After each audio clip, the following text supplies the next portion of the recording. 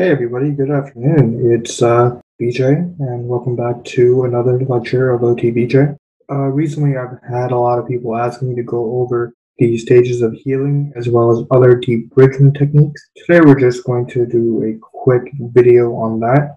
So let's begin. So, what exactly is the skin? The skin is composed of three layers. One layer is the epidermis layer, second layer is the dermis layer, and the third layer is the deeper subcutaneous tissue. Each layer plays an important role in the overall function of the skin. For example, with the epidermis layer, right, it's the outermost surface of the skin, which shields our body from, different infections, trauma, rapid dehydration, as we're out in the sun. Whereas the dermis layer, which is right underneath the epidermis, and consists of our hair follicles, right? A tough connective tissue, sweat glands, and finally our deeper subcutaneous tissue, right? It consists of our connective tissue as well as our adipose or fat tissue. So now let's move on to the stages of healing. The first stage is called the inflammatory stage of healing. Now, the inflammatory stage of healing is really just the acute stage, right? It's the first response to tissue injury. And so the inflammatory stage lasts for a few days to maybe up to a week. Some of the symptoms we'll see with the inflammatory stage is just the pain, the swelling, right? The inflammation, as well as discoloration. We might see some red marks or blue marks on the area of our injury.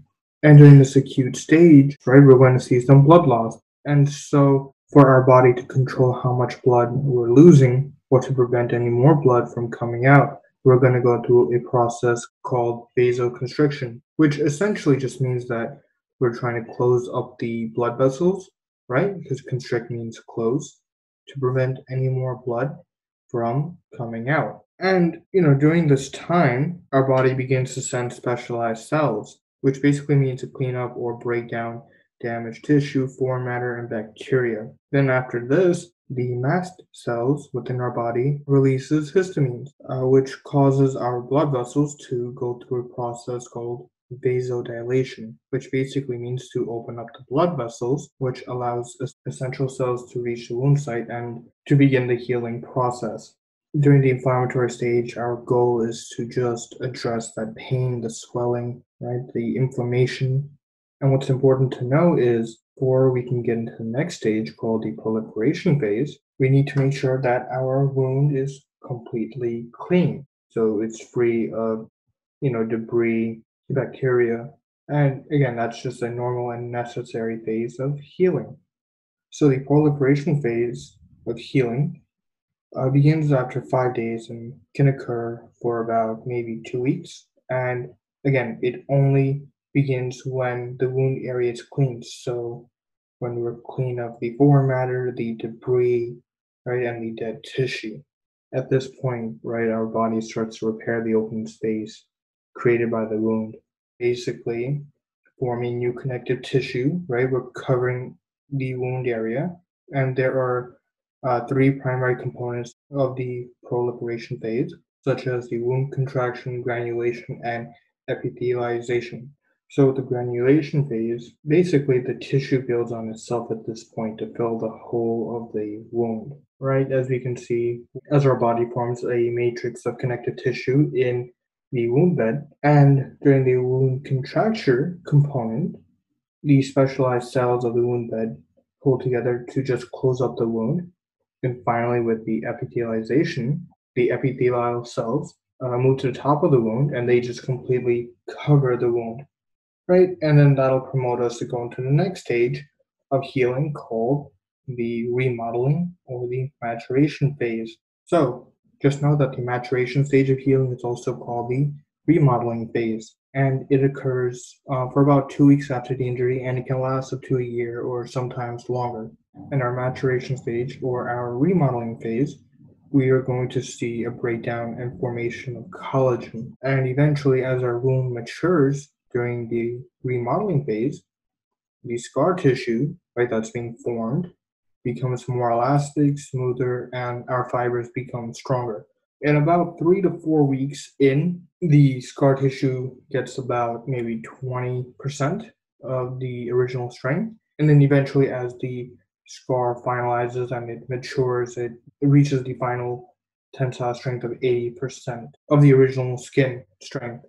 In school, whenever we talked about factors that affected wound healing, right, we always look at our past medical history.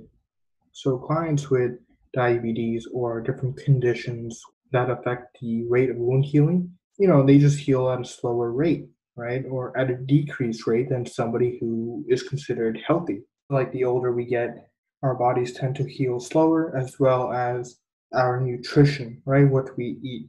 If we're eating a lot of fatty foods and we're not eating healthy, right, we are going to put ourselves at risk for serious conditions down the line. And also what we eat really helps with our immune system, right? Because we need the proper nutrients and minerals from our foods. So if we're not eating properly, we're causing ourselves more harm than good in the future. And again, circulation, blood supply plays a big role with wound healing, medications, different foreign matter in the wound bed, because the more foreign matter and infection there is in the wound bed, the longer it takes for our bodies to clean it up and promote that wound healing. Because again, we cannot get into that proliferative phase, right? That second stage of healing until our wound bed is clean. And finally, the amount of moisture in and around the wound can play a big role in wound healing. So let's talk about infections. So with wound healing, right, there's always a big chance for infections to occur. And with infections, we can usually tell if there's a lot of pain, there's a foul, pungent odor that comes out, there's a lot of pus, redness, and warmth, um, malaise, or you're just not feeling well, and lymphangitic streaking, which is basically like the red streak marks we can see on our skin. And it's usually due to infection. But also remember that as therapists, we can't diagnose the infection. The physician can diagnose an infection.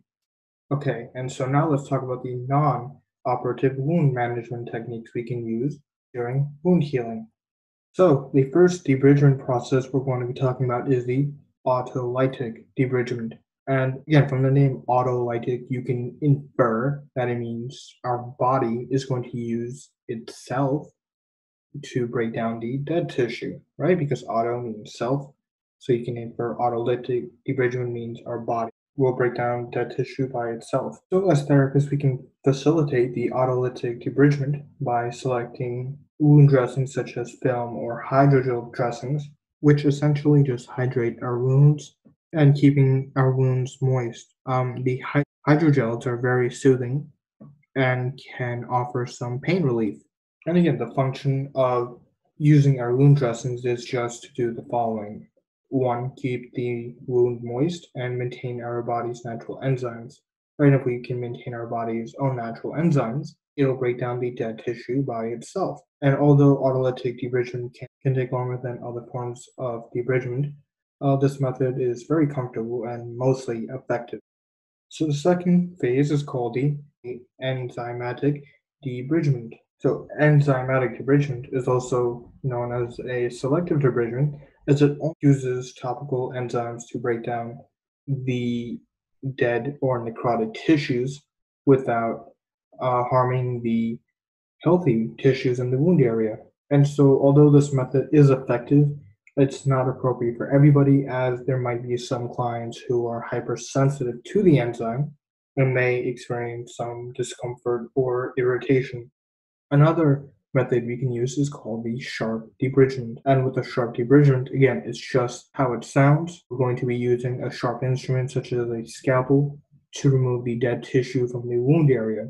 But I do want to point out that using sharp debridement is pretty dangerous. And so most clinicians will just defer the sharp debridement to the physician. Because once you cut something, right, you can never uncut it. It stays permanent. It's often tough to distinguish between fat tissue, tendon, necrotic tissue.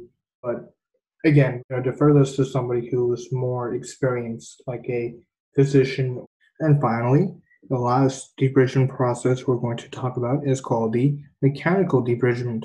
And in OT school, we always talked about different physical agents and modalities such as whirlpool, or known as hydrotherapy.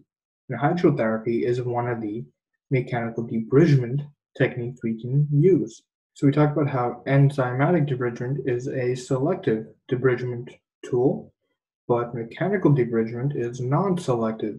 And what it basically means is that both necrotic or dead tissue and the healthy tissue will be removed during this debridement technique, and so this can disrupt the wound healing process. And mechanical debridement could be painful for our clients and demonstrate slow wound healing. So oftentimes it's not recommended as there are much more effective and comfortable methods to debridge the wounds during the wound healing process. And that concludes our lecture on stages of healing as well as different debridement techniques we can use during wound care. And again, the PowerPoint will always be on my website, www.otvij.com, as well as on my YouTube channel, OTVIJAY. Uh, Again, if there are more topics you guys want to learn about, please just let me know. I know some people have reached out to me to go over this, but if you want to go over brachial plexus, we can. We can go over, flexor tendon injuries. We can. Please just let me know. Okay. That being said, I will see you guys next week. Thank you.